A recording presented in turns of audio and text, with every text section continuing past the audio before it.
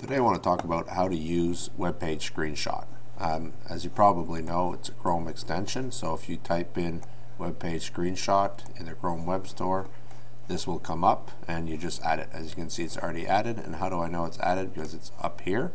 So an extension always adds extra functionality to your browser, making it do something that it wouldn't do otherwise, making it better, basically. Okay?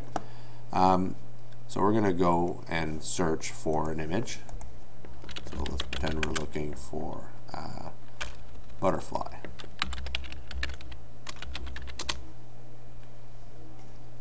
So I'm going to go to image, and I'll pretend that what I'm interested in is this picture. So I'll pretend all I want is the butterfly. So here we go. Click Webpagescreenshot. It'll give you a series of options. All page screenshot, so it'll do everything. Usually I use visible screenshot a lot with my students, so I'll click visible screenshot, and what it'll do is it'll make a photocopy of this page. And how do I know? Because you see a little camera up here. So now I'm in Webpagescreenshot mode. So once I'm in this mode, I can start, well, I want a clip of just this, for example. I don't want the whole image, so I would click this. And what it's going to do is give me the option to save it now. So if I want to save it as something that I can work on in, for example, a PowerPoint, I would click on this second icon. So click Save. And then if I'm in my PowerPoint, all I need to do is click and drag it in there. And now the student has an image of a butterfly. So in this window as well, you have the option to, this is something I'll often do with my students, have them, annotate with text right in this image. So I'll type butterfly.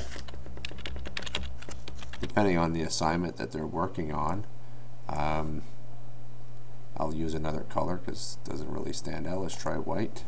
So there you go, butterfly stands out. And maybe I want to highlight something.